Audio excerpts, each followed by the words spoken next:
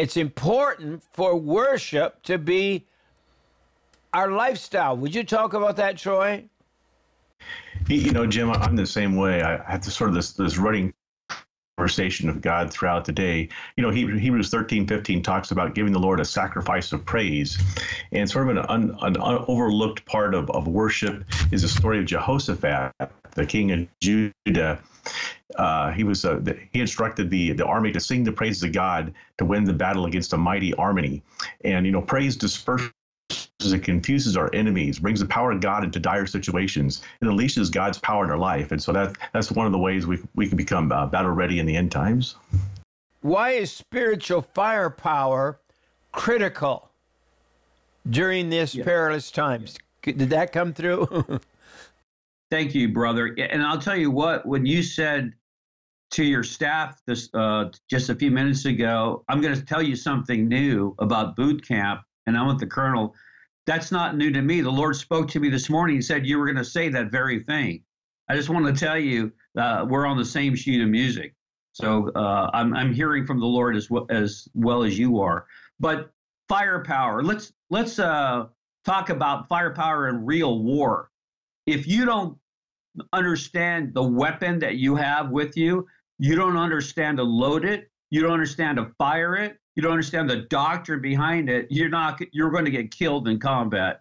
And so soldiers in our boot camps in real war learn early on how to do their weapons, how to fire their weapon, how to clean their weapon, how to use it, and many different types of weapons, not just rifles. You know, rocket-propelled grenades, many different types of weapons. And so it's the same way in the Lord. You know, the Apostle Paul talks about the weapons of our warfare.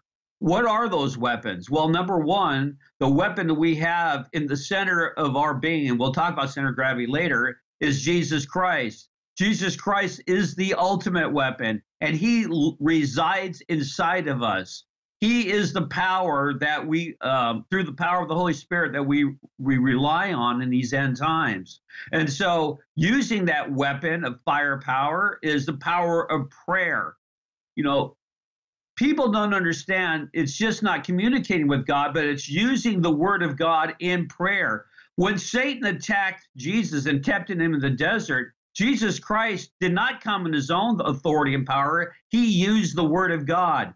We need to be so adept as loading our weapons with the word of God. And so we can call down strongholds. We can come against strongholds of Satan. We can speak power. The word of our testimony is powerful. And what Jesus Christ has done with us, the blood of the Lamb. There are so many things that we have as believers that are weaponized, that come against the forces of darkness, that the church, which has largely been asleep, is beginning to wake up, and pastors all over the country are asking me about our book and about these weapons. And I've said, look, these weapons are for all of us. We need to learn to use them, learn to use prayer, use worship, use the blood of Jesus, use the power of the spoken word and the word of God, that we come against these strongholds and we tear down these strongholds in the name of Jesus Christ. That's why weapons are so important, especially right now